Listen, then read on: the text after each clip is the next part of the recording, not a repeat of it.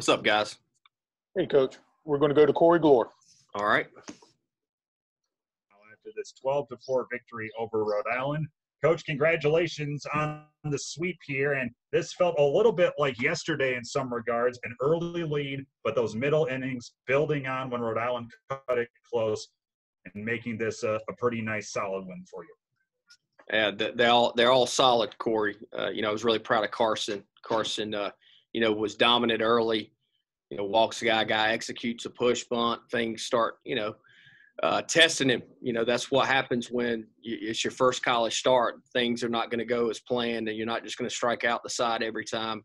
I was really happy when I think it became 1st and 3rd, and it was a 3-2 game. I think he went back-to-back punch-outs, and a time where, hey, he's a freshman, and he could have went a different way, and I was super proud that he ran off the field and was able to get out of that inning and then go out there and throw one more, and just gave us a quality start. I mean, starting pitching, what it's supposed to do is give you a chance to win. He gave us a chance to win. When he left the game, we were up 1 run, and then pass it on to the bullpen, and I thought the bullpen did a tremendous job altogether. 12 hits on the day. More so, very good base running all series, not just today, but today an example of that as well. But an all-around performance offensively.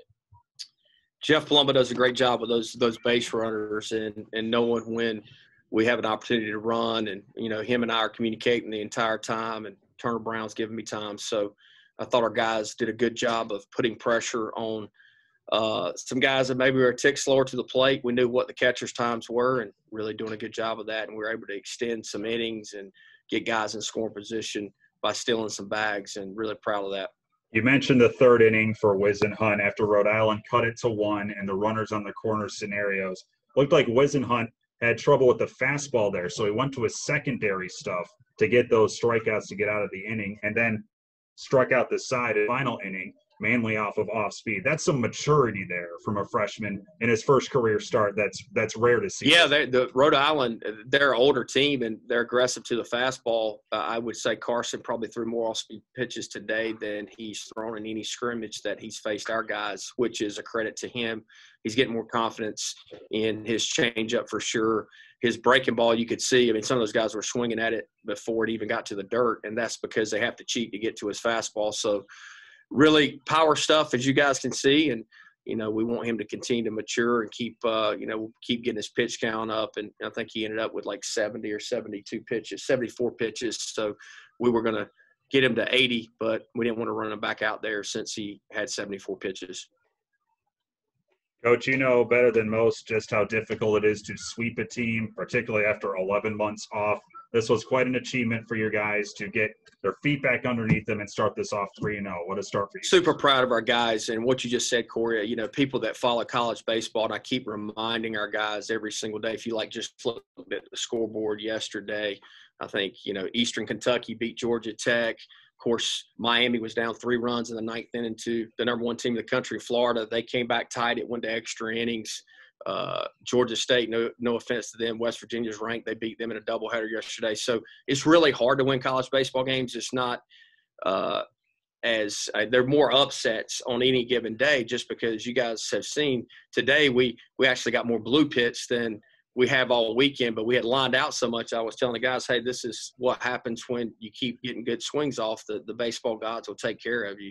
Like Bryson's ball that they got infield in. He'd been scorching the ball all weekend, and the infielders and the outfielders can't get to it because infield in right there. So, but our guys competed all weekend. I was super proud and happy for them. Congratulations on a great weekend. We will see you Tuesday when Duke's in town. Okay? All right. Thanks, Corey. Thanks, Coach Judd.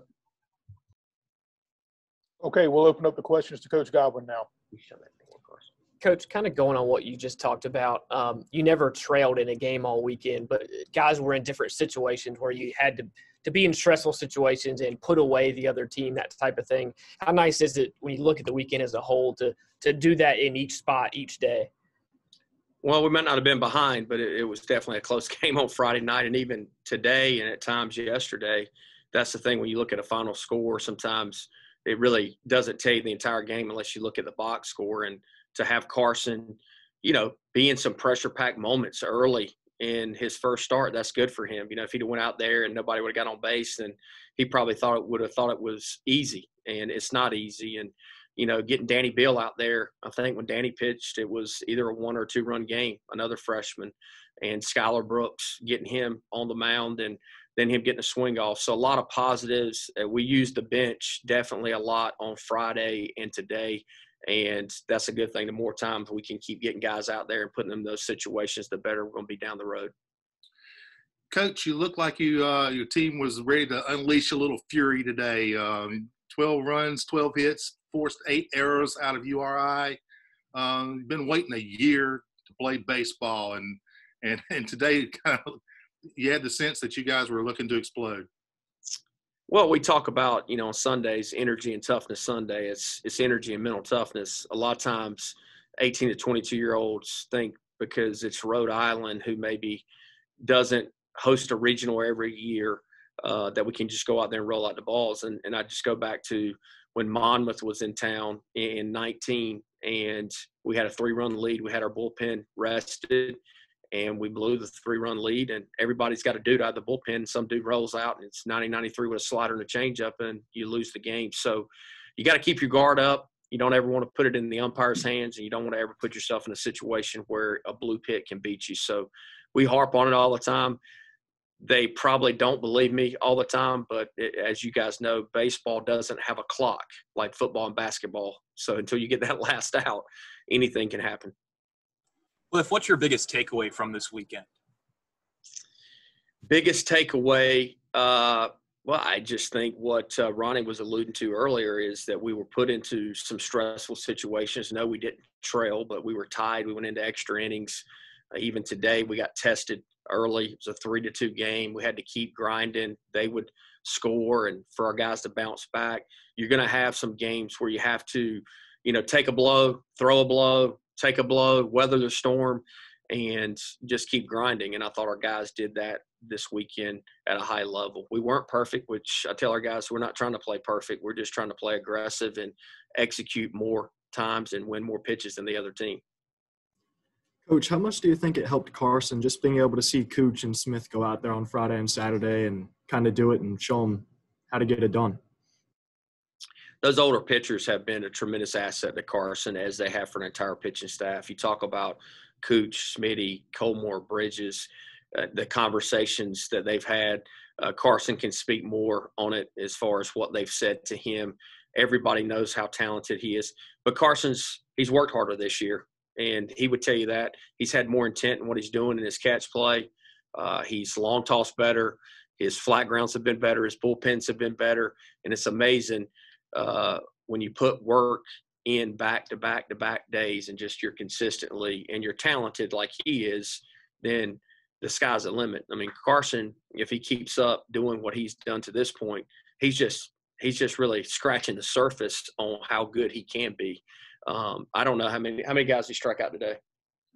10. Struck out 10 guys, and I did not think that was the best command he's had against us. So, I mean, it was not terrible, but it was not – now his all-speed pitches were pretty good, but he continues to hone in on that fastball command with that all-speed stuff. We keep getting that pitch count up. I mean, look, he's got a chance to be special, but he knows he's got to go back to work tomorrow, and he can't rest on this. If he rests on this, then Georgia Southern will probably give him some humble pie. Okay, are there any other questions for Coach Godwin? Appreciate you guys. Thanks, Coach. Yep. See you guys on Tuesday. Here's Carson.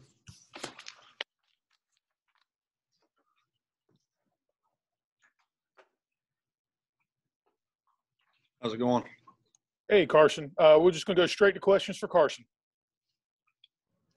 Carson, can you talk at all about, I hate to bring up last year for you and that one outing, but just how different it was for you today compared to that, how much more comfortable you were? I mean, obviously the results are what they are. How much did today feel better for you? Yeah. Last year I was a lot more nervous, kind of like felt like I had to prove something that I just didn't need to do. Felt like I did too much. And this year I feel like I'm just kind of going out there and controlling what I can and just filling up the zone and letting the defense work. Carson, how much did you talk to Tyler and Cooch this weekend, and how much of a help have they been to you getting ready for your first start today? Yeah, so I talk to them about every day. Talked to Smitty Friday after he got done, just kind of what he felt, what he was doing on the mound, what was going through his head while he was throwing, and the same thing with Cooch on Saturday. Just kind of getting in their head about like what they were kind of thinking facing that lineup, trying to get those guys with what pitches or whatever they were trying to do.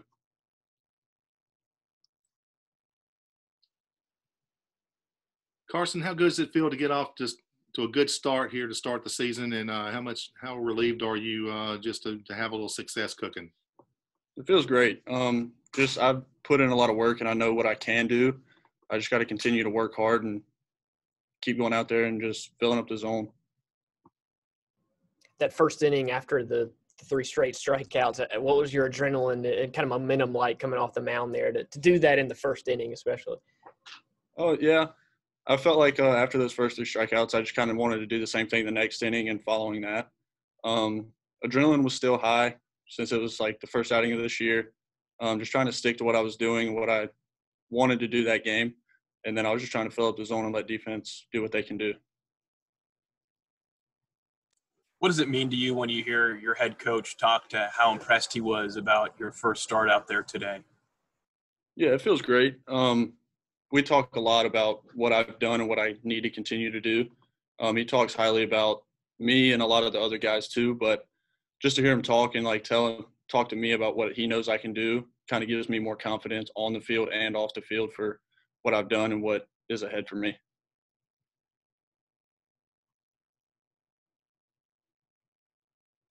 Okay, are there any other questions for Carson this afternoon?